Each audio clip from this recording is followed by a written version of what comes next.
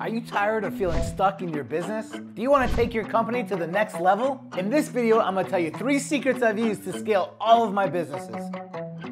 So first things first. First of all, you need to have a clear vision of where you want to see your business get to. How do I determine what I want to achieve in my business? Well, everyone's going to be a little bit different of what they want to achieve. What you need to figure out is what's going to make you comfortable, what numbers are worth your time to actually do that business and make that business go.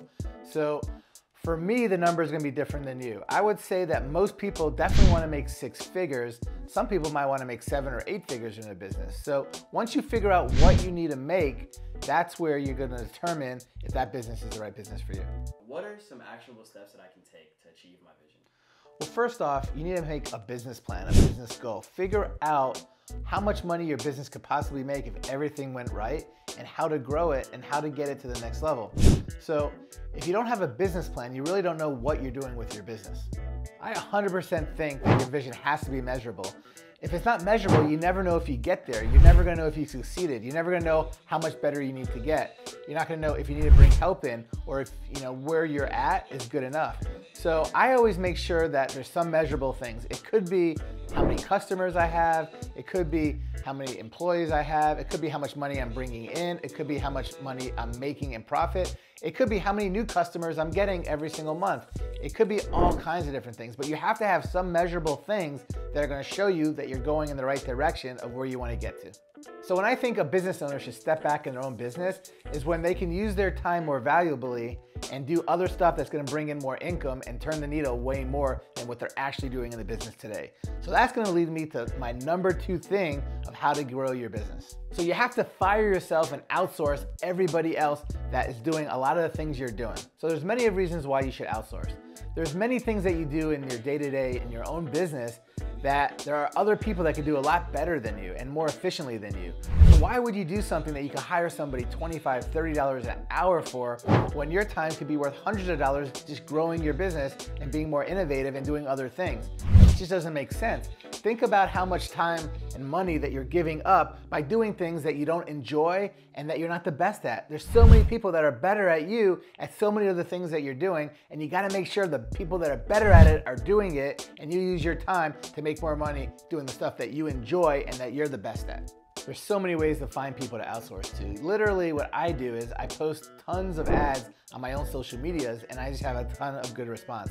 But of course, you can hire people that are good at recruiting. You can have your own HR department that find people, and you could go on different websites like LinkedIn. You can go on Job Recruiters. You can go on Monster.com, Career Builder, and there's just so many people you can find.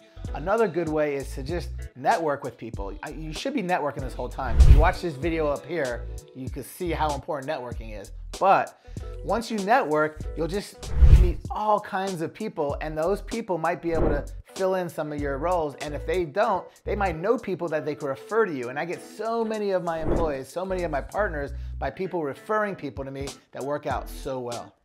The way I figure out my own role in my businesses are, first off, I figure out what I really enjoy doing. If I don't enjoy doing it, I don't really want to do it. Typically, if I don't enjoy doing it, I'm not going to be really good at it anyway. So once you know what you enjoy doing, I promise you that's what you're going to be the best at. So for me, for an example, I'm a very visionary type person. I come up with all these ideas, and I'm really good at negotiating. I'm really good at talking with people. I'm really good at building rapport. So what I like to do is I like to go out, talk to people, generate more business, and buy other people's companies, buy other people's real estate, and that's what I'm good at. I'm not really good at the stuff behind the desk, making up contracts, putting stuff together, being that integrator that puts it all together. That's super important, but that's not me. So I make sure that in every business I have, I get a really good partner, a really good employee that can do all that stuff. All the stuff I'm good at and all the stuff I enjoy doing is the stuff that I can make the most money for my company in. The stuff that I don't enjoy is the stuff I'm not as good at, and I might be losing my company money doing that stuff. So it just doesn't make any sense. It's very rare for a business owner to be a very good visionary and a very good integrator, both at the same time. They're usually really good at one or very good at the other. Some are a little bit okay at both, but usually not both. If you want to see the difference between a visionary and an integrator, I'm gonna make a video about it, but make sure you comment below so I know that that's what you want to see. And guys, make sure you're subscribing to this channel. I don't know how many people really like my stuff. And not only subscribing, more importantly, comment on all the things that you want to see me do. Comment on all the different questions that you have, because I'm going to go through every single question and answer them, I promise you. But make sure you comment and make sure you like, so I know that I'm doing the right videos for you. The way I manage everybody, once I get all these new people and I get rid of myself in running the business, I have all kinds of processes, systems, and KPIs in place. KPIs are key performing indicators. You have to have those in every single business. What you do every single week or every single month or every single quarter, depending on your business and what's important, you got to review all these KPIs and see what everyone's doing. You basically determine from month to month, week to week, year to year, are your numbers going up? Are your numbers going down? Why they're going up? Why they're going down? And then you discuss with your key level managers in place of what you expect and how things are going and how to get things better. Another way to get rid of yourself and have other people do stuff is having really good partners. So I made a lot of good videos about partners. If you want to see a really good video about partners, check out this video right here. It's very important when you get rid of yourself to have the right people in place. One thing that I do that's really important that I see a lot of people make mistakes on is you want to get the best possible people in every single position that you have. You know, I want to save money in all my businesses, but the one way I don't want to save money is hiring people at the lower income of that particular job. So like if a job usually costs $50,000 to $60,000 to hire someone, I'm going to hire that $60,000 person, maybe even more. I want the best possible person in place to be in charge of everything, because that's going to make the business literally go as high as possible or flop and go out of business. So now that you got your clear vision of where you want your business to go and you've fired yourself and outsourced and hired the best employees, the next most important thing is to let everybody know about your business. How do you do that? You do that by marketing. So I have many different ways I market my business based on what that business is.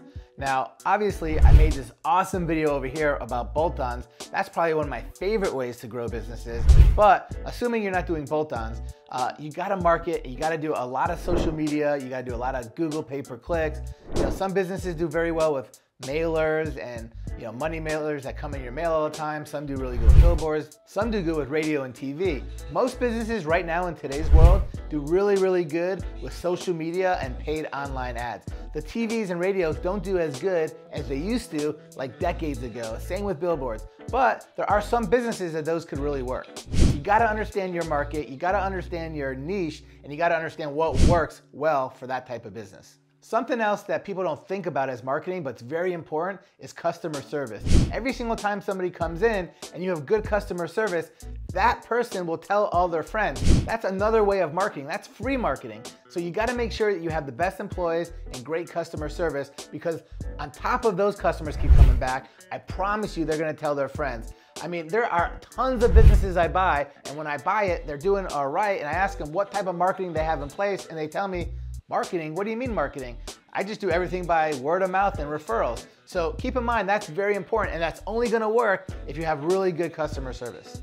If you wanna know another really cool way to market, if you're not really good at marketing, is go to ChatGPT and they can help you figure out the best ways to market your business. If you wanna see a really cool video about ChatGPT and AI, check out this video right here. So we've talked about clear vision, we've talked about firing yourself and outsourcing, and we talked about marketing. If you want to see some really cool ways to market yourself and take yourself and your business to the next level, check out this social media video I made right here that's going to show you how to do everything you need to do.